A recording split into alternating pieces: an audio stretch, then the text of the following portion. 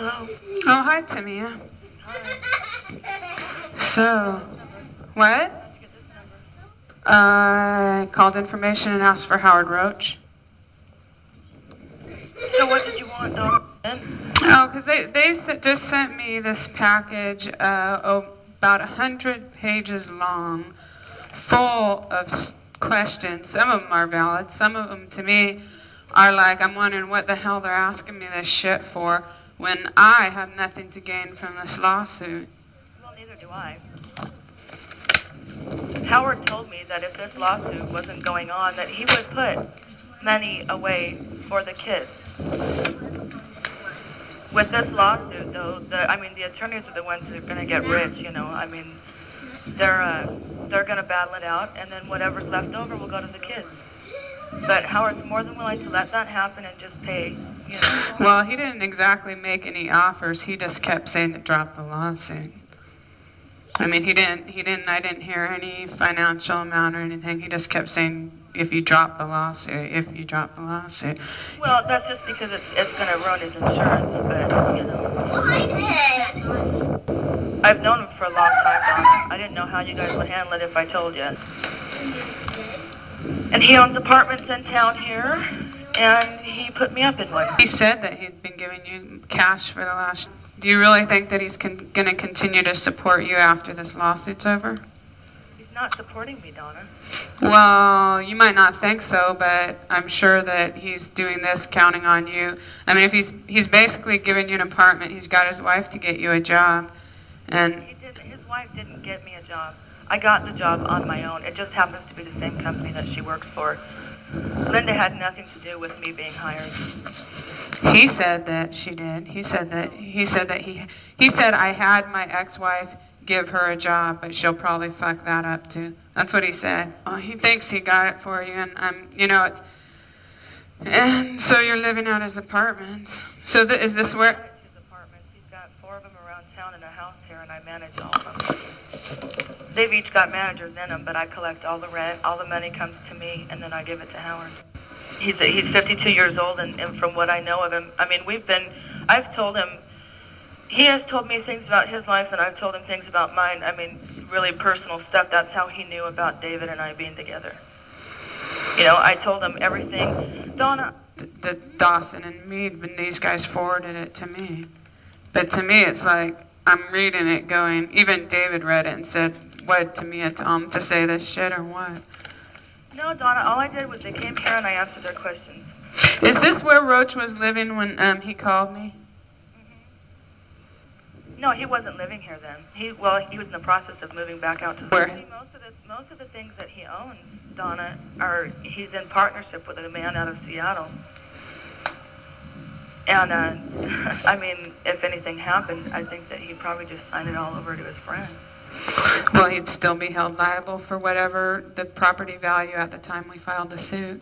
Well, I don't know. I just figure the insurance companies are probably going to battle it out, and whatever he's made to pay, his insurance company will pay. Partner. Well, do you know the guy's name from Seattle? No, 2 other apartments. Well, he owns land in Spokane, too, because I got his tax assessment. And he also owns a warehouse. He owns land with a warehouse and a heater duct company on it. And he owns something else, too. I've got a printout of everything he owns in Spokane. I don't know, but I told him that if his attorneys wanted anything more from me, that they're not going to get it because I am, like, now out of it. I don't want to deal with it anymore. I have to get on with my life.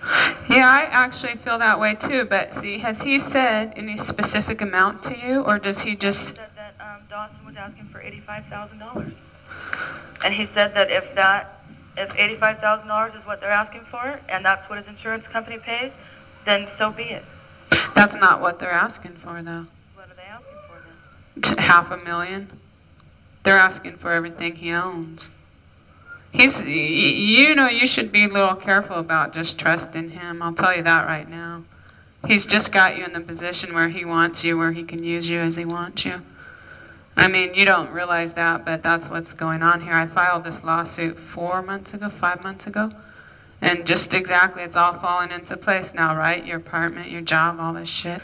when you said that I'd probably be fucking him too, I mean, that's like outrageous because that's not going to happen. But my dad has never met him, doesn't know anything about him except for that he's the one who shot Steve. In my mind, I don't believe Howard to be a murderer, no. Well, he is. Well, I mean, shit happens. Things do happen. Okay. Oh, well, this is what I think, too. This is what I wonder. If someone I knew got murdered, I would be afraid to go over to their house afterwards and break in if I didn't know the murderer, if I didn't know what had happened. Because another... I've been in that house before with Steve. Oh, you told me you'd never been there before. I've been there with Steve. I don't know. I never went in the house though. I was outside. Plus, you didn't know who murdered him at that time, did you? So what? I mean, as soon as that cop told me that he was dead, I grabbed a bottle of vodka off my refrigerator and downed about half of it, you know. I was really fucked up when I went over there. I broke the window. I screamed. There was some Doberman pinscher in the door barking at me when I opened the door. And I just screamed at it to get the fuck out of my way, and it ran somewhere and hid, and I proceeded to go into his room. Explain why you got in a fight with some girl in a bar and then called the police and said Steve did it. Because Steve was fighting me for my kids, and I thought maybe if I could get his ass in trouble, that you know, I mean, what he was doing to me, he was trying to take my kids from me. Well, Tamia, you were going out doing cocaine all the time. No, it wasn't all the time. It was sometimes, and I admit it. We've got a whole file of people that you asked to babysit and abandoned the kids with.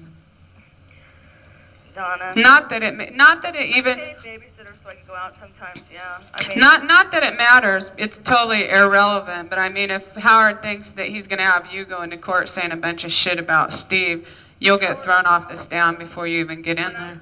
Coke and stuff like that. I told Howard all about that, so it's not something that, you know, he doesn't know about. I've lied to you about anything, Donna. Or from your friend Jody, who I've also talked to before. Well, she's not going to tell you anything bad. She talked to me for 45 minutes. She didn't tell me anything bad? Oh, okay. She told me she kicked you out of her house. She told me that all you did was get totally smashed every single night and that she didn't think you wanted your kids back at all anyway. She knows that I'm afraid. I'm afraid to be a mother again because I don't know how well I'm going to handle it. It's going to take a long time. It's going to take a lot of work. It's going to take even...